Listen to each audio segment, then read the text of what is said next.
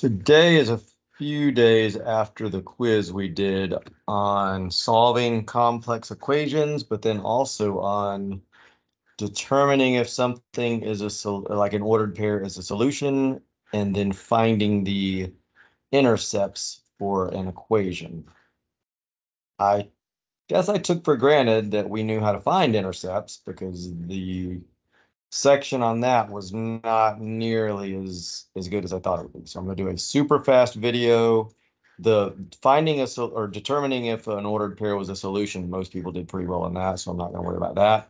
But here's a quick video on intercepts for those of you that are going to need to do a retake on that part of the test.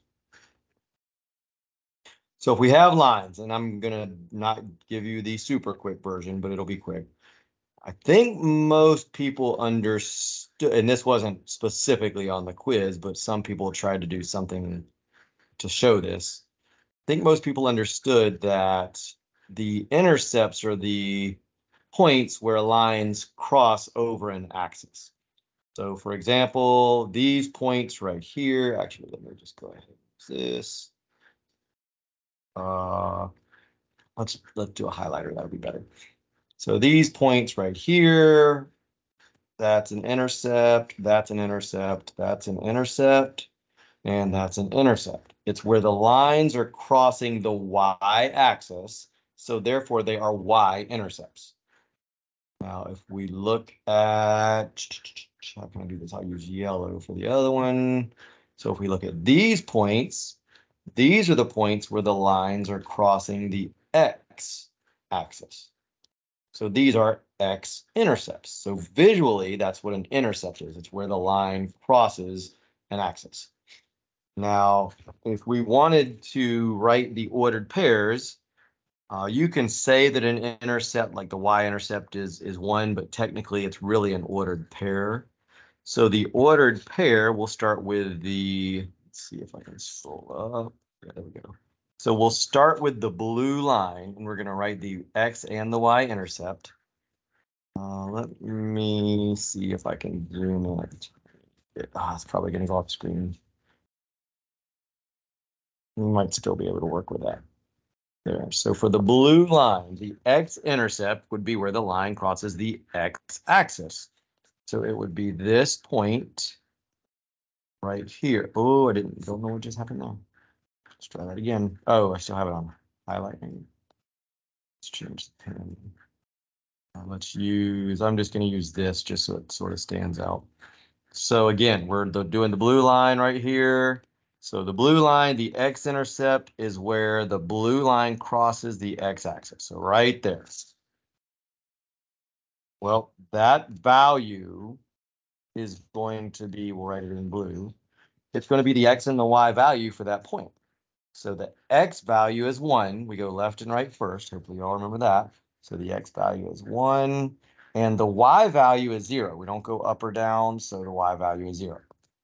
Now let's go ahead and we'll do the y-intercept. So the y-intercept is where the blue line crosses the y-axis. So that's that point up there. Now here, the x value is 0 because we don't go left or right at all. The y value is 3. So that's the x and the y-intercept for the blue line. I'm not going to walk or verbally go through. I'm just going to start writing them down. So the x-intercept for the red is down where the red line hits the 2 on the x-axis. So we go to the 2 first, and then we don't go up or down, so it's 0. So that's 2, 0. Not a great 2, but it's 2, 0. Now the red line hits the y-axis at +1, where x is 0 and y is 1. The green line, we hit the x-axis at the x of 3, and then we don't go up or down, so it's 0. Shoot, I'm gonna have to fix it all over. Try that again. Oh, I didn't change my font colors, but that's fine. There's 3, 0. And the green line hits the y-axis at -2. So we don't go left or right. We only go to -2. And then last but certainly not least, the black line, we hit the x-axis at -4. And then we don't go up or down, so it's 0. And I got to scroll down. We hit the y-axis also at -4, but we don't go left to right first. So that would be the y-intercept. Now, if you will notice, every single x-intercept has a y value of 0. So you can look at the top line that says x-intercept. Every x-intercept, the y value is 0. That's because anytime we're hitting the x-axis, anytime we're hitting this x-axis, the y value has to be 0. Like if you look at the up and down number line, every value on the x-axis is at a y value of 0. So you're always going to have 0 in the y position if it's an x-intercept. And then the opposite is true if you look at the y-intercepts. Every time you're hitting, oh, I need to use a different color. We'll use that. Every time I'm hitting this axis, my x value is 0. The y-axis is at 0 on the x number line. So you're always going to have an x value of 0 for a y-intercept. So we said in class that an intercept will always have a 0 in it. Or if you see a 0 in an ordered pair, that means it's an intercept. So all we have to do is use that knowledge to take an equation and say, okay, well, if I want to find the intercepts, I just have to find the value of the variables when one of them is 0 and then solve for the other one. So we just plug in 0 for one of the variables. I don't color, I guess. So I know one of my intercepts is going to be 0 comma something. That'll be my y-intercept. One of my intercepts is going to be something comma 0. That'll be my x-intercept. Because the first point will be on the y-axis. The second point will be on the x-axis. So I just plug in 0 for x times 2 plus 1. Solve for that to see what y will equal when 0 is 1. So when 0 is 1, that just goes to 0. So y equals 1. Now, a lot of you didn't write the notation correctly. I didn't really take off, although I probably should have. The ordered pair for that y-intercept is 0 comma 1.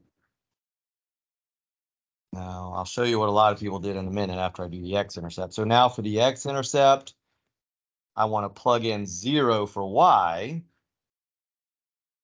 So I'm kind of going back up to this original equation up here. Except instead of making x 0, I make y 0. And then I have to solve for x.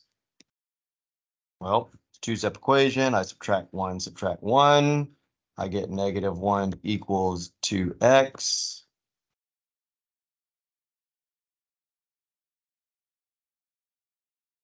I divide both sides by 2. And if I now solve that out, I mean, I've already solved it out, but x equals -1/2. So my other intercept, my x-intercept, is -1/2, comma 0. When y is 0, x has to be -1/2 to make the equation a true statement. So a lot of you, though, wrote this for your x and y intercept. This is not correct. Again, didn't really take points off, but I should have. That is not correct.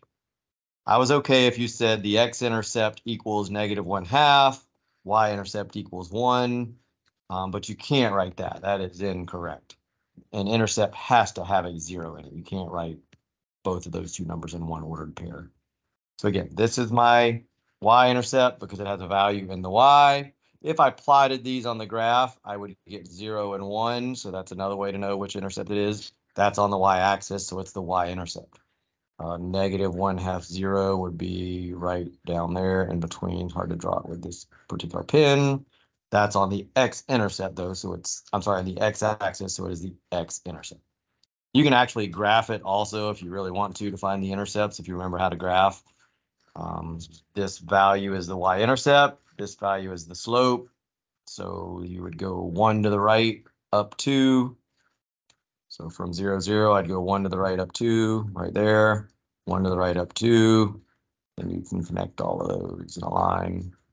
So you're guessing a little bit with that because it goes kind of through this point right here, it doesn't go right through the corner of the grid lines. So you'd have to be guessing that it was -1/2. But again, if you don't know how to plug the numbers in that, and you can do that, I guess that's better than nothing. Again, there's another video on solving equations that you can watch as well if you weren't in class when I told you that. That was the other half of that test, the other grade for that particular quiz.